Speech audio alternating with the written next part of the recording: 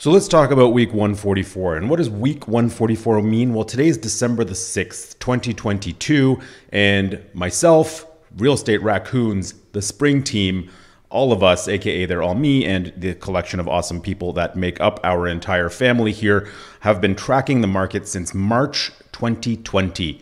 Why is March 2020 significant? I mean, do I really need to tell you? But I will, in case it's not triggering a memory of COVID. That's when everything kind of changed. And I felt as though there was a need for context with all of the information that was out there. So I dug in and started tracking the market week over week. And to this day, there is no other organization, team, individual, whoever that has dug in this deep on specific communities in Toronto, from the urban markets all the way up Kingston Road to the luxury markets in Rosedale, Forest Hill, Lawrence Park, Leaside, Yonge and Eglinton, Davisville. You can see on the blog the specific communities that we do cover. Now, I know I've been promising the Durham region. I know that is something you all want, and it is coming. You just have to give me a little bit more time while I organize all of that. So now that we got that out of the way, week 144 is here, and I'm not going to make this a typical market update post. I think I have used all of my words when it comes to describing the market, and hopefully by now you understand that there is a path to success in real estate, investing, ownership, selling, whatever it is that you're interested in, regardless of what the market is doing.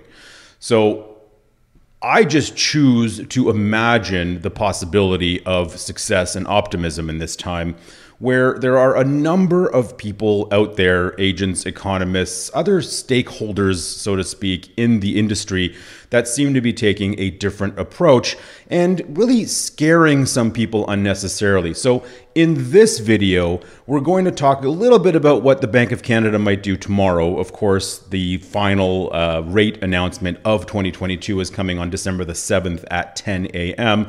I'll make another video about that and post it tomorrow. But I also want to talk about 3 red flags to look out for when you're consuming real estate information from other real estate professionals or just people in general that have taken an interest in this topic, just to make sure you're not getting caught up in anomalies or, little one-off type occurrences who some of these creators are putting out as a normal kind of a more common occurrence. So we're going to dig into that in a little bit, but real quick, let's talk about the Bank of Canada and what they might do tomorrow. The general consensus, it seems, from mortgage professionals and economists, is that there's going to be a small raise tomorrow of 0.25% or 25 basis points to the lending rate, which means that banks will follow suit and increase some rates. But because bond yields are reacting a little bit differently right now, there is some downward pressure on fixed rates. And in some cases, we're getting fixed rates below 5% for renewals and things like that, not necessarily for newly originated mortgages. So reach out to your mortgage professional to see what that means to you specifically. But some people out there are saying there will be a 0.25% increase tomorrow, and then an announcement that that is the final increase for the next however many months. But I don't think it's too unreasonable to assume that we'll have an increase tomorrow and then a further increase in January, and then let's say a 6 to 12 month halt in increases once that terminal rate is reached. And, hopefully we have some good inflation news. Hopefully unemployment doesn't get too out of whack. And if you watched last week's video, you can see my comments on where I think we're going with unemployment, etc. So now let's dig into the real topic that I want to talk about today. And you can look at all the numbers and you can see that listings have pulled back. You can see that supply is like insanely low in all communities. But I've talked about that week over week. And hopefully you get that message right now that Toronto does not have a bunch of panic sellers that are throwing everything on the market the moment they hear of an interest rate hike. We've gone through enough of them right now that if somebody has not been triggered to put their property on the market by now, they're probably not going to do it. And that is evident in the statistics right now. To go from 600 625 houses on the market just 2 months ago, down to 436 in our urban markets, should speak volumes. And we'll see if that trend continues into 2023. And I suspect that it will, as long as people manage to hold on to their properties if they're losing their jobs. And we'll see how deep that impact is, but only time will tell. So how do you tell if you're getting correct information from a real estate creator? Number one, I would look at a red flag where a particular creator is really focused on talking about anomalies and making them fact. An example of this could be, many people bought properties in the first quarter of this year, but they didn't actually close on them. They didn't actually close on them until, the summer or the fall. So likely the property that they purchased in January, February, March of 2022, by the time the closing date came around, the property was probably worth a little bit less than when they purchased it. A little bit more, a little bit less, depending on the actual market that property was transacted in. So you'll have a lot of people out there, a lot of creators that seem to have a following that are highlighting these properties. Like, look, so-and-so bought this property. They weren't able to close on closing day because the appraisal didn't work out, or their situation changed, or interest rates changed their affordability, and they couldn't close on it. And here's that same property on the market for a lower price. See, I told you this is happening. Be careful, beware. This is happening more and more and more. It's going to be a problem for the market, and so on. That's the kind of stuff that I see as a huge red flag when somebody is taking an anomaly, not contextualizing it, and telling you that this is what is now normal in the market, when that couldn't be further from the truth. Could it be possible that somebody wasn't able to close on a property, and that same property that was sold for, say, $1 million in February is now on the market for $900,000 and sells for $890,000? Of course that could be possible. But if you put it into context, that is happening a very small percentage of the time. And when it does happen, that seller has access to that first buyer's deposit as a potential damage. It's not easily transferred to the seller that way, but there is a process for the buyer to bridge that gap between what they originally sold it for and what they resold it for after the original buyer defaulted, to make the impact less harmful to them. So it's the context that seems to be missing from a lot of those conversations that raise a huge red flag. Like, what's the point in highlighting one person's terrible situation and actually lying about the fact that it is happening, so much so that this is now the market and how it is?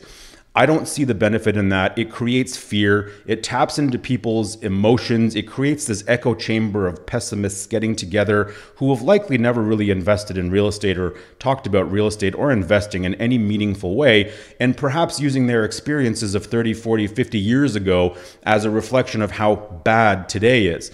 So red flag number one, look for creators or people that are putting out information talking about anomalies and making it seem like how the norm and how the market is generally performing.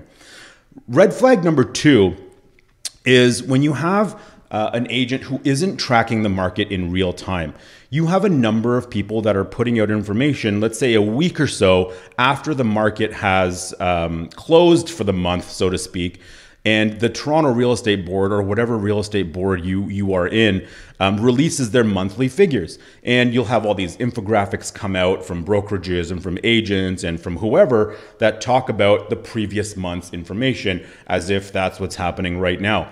But in reality, in 2022 and beyond, things are just moving a lot faster than they were before. So when monthly data was fine to track maybe 10 years ago, it hasn't been a good indicator of what's going on in the market today based on movement in certain neighborhoods, etc. So if you're speaking to somebody or taking in information from somebody who's using macro data, so a too big a sample size from, like, let's say the entire GTA or Canada or the 416 or the 905 or whatever it is, I would immediately question what that information you're seeing could mean to you as somebody who lives in an urban environment or in a rural community or wherever you happen to live. And I would also look at that data to see when it was processed. Is it weekly? Is it telling me what happened last week in my specific neighborhood? If it is not doing that, then you need to dig deeper into that information and either ask that person who is presenting you with this information what that means to you on your street, in your neighborhood, wherever you happen to be, or you need to move on from that person and focus on a group that is really hyper-focused on up-to-date, real-time information in the neighborhood, in the market that you are interested in. For example, if you are a buyer or seller in any of our urban neighborhoods from downtown to all the surrounding neighborhoods like Roncy, High Park, Etobicoke, to Scarborough, to the beaches, to Leslieville, to Riverdale, to the Kingston Road corridor, all the way to Highland Creek, Pickering, Durham, Richmond Hill, like all these neighborhoods where we have specific expertise in, you need to be reaching out to people that are drilling down into those specific neighborhoods and giving you the data that is relevant today for the type of property that you have. It's good to look at this general broad data as an indicator of how overall the market might be performing. But in reality, the market is likely performing very differently on your street, in your neighborhood. And it's really important to look at what's happening week over week over week. Because, do you think that it's possible to spot a trend when you're waiting for an entire month of data to come out and you're reporting on that data 6 months later? Personally, I don't think that's possible. But I believe that it is much more, it's much easier to spot trends and to see which way the market is moving if you're looking at it week over week. Because those small changes that you see, 3 or 4 small changes in a row, I can pick up on as a trend versus reporting monthly data, comparing it to the previous month. It takes too long to put those patterns together. And by the time I've put those patterns together, you can't make a proper decision. You're not going to make the smartest decision. And, if you're anything like me, you are somebody who likes to make smart decisions. I'd assume that is you. So that is red flag number 2. Is the agent you're talking to drilling down very specifically and more frequently than monthly? Maybe I'll start reporting day to day, who knows? But for now, Real Estate Raccoons is all weekly, and I'd encourage your commentary below to let me know how you are using my content. And the third red flag, this one is the victim. The one that is the woe is me, the I told you so. This one ties into that first red flag quite nicely. It's the I told you so and you didn't believe me. And they focus on this anomaly and they try to paint the entire market with the brush of that one particular anomaly. And they feel victimized by all the hate they got when they put that message out there. But in reality, they got that hate because the message was fear-mongering nonsense. It was not reflective of how the market is generally performing in the very specific communities. It's usually a commentary on a broad set of data that really means nothing to anybody specifically, but it gets a lot of attention and creates that echo chamber. This red flag number 3 agent, the victim, just loves when bad things happen. And I just can't live in that space because it allows them the opportunity to highlight that bad thing. And it's just not, number 1, not a good place for your head to be as a human being. Number 2, it's not reflective of how the market actually is. And number 3, it's not really the truth. And that it's the truth for that one particular scenario, but it's not the truth of the market. And that's where I really feel strongly that some people are being misled into believing that things are a lot worse than they are.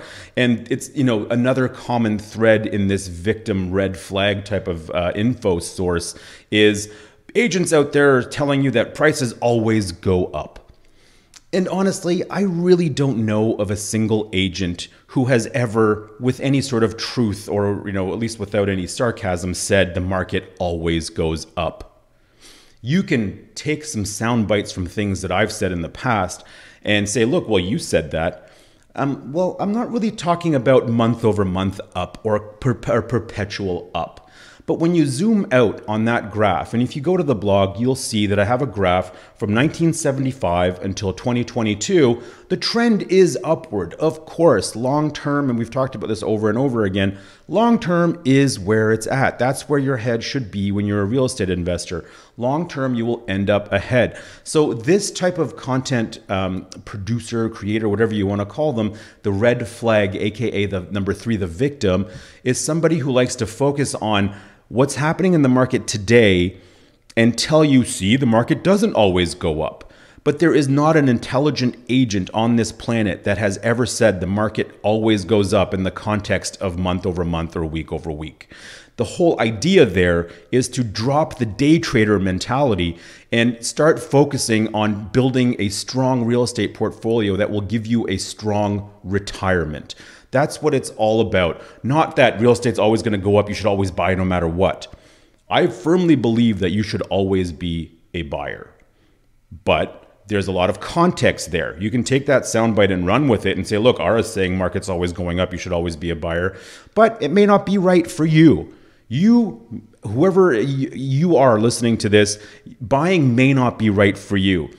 Completely over leveraging yourself is not right for most people. And that's not what we're talking about here. What we're talking about here is the tremendous opportunity that exists in markets like this, if you have the ability to take on risk, if you have the cash flow to handle the ups and downs in the short term, because real estate prices don't always go up, but long term they do. And that's the important thing to focus on. So hopefully these red flags give you a window into where I think you should focus your attention in terms of real estate content. So let's avoid those agents and content creators that are using anomalies as fact to paint an entire market with the same brush where that's not the case. We're going to avoid the red flag agent number 2 who is using the old macro data and not drilling down in more real-time data.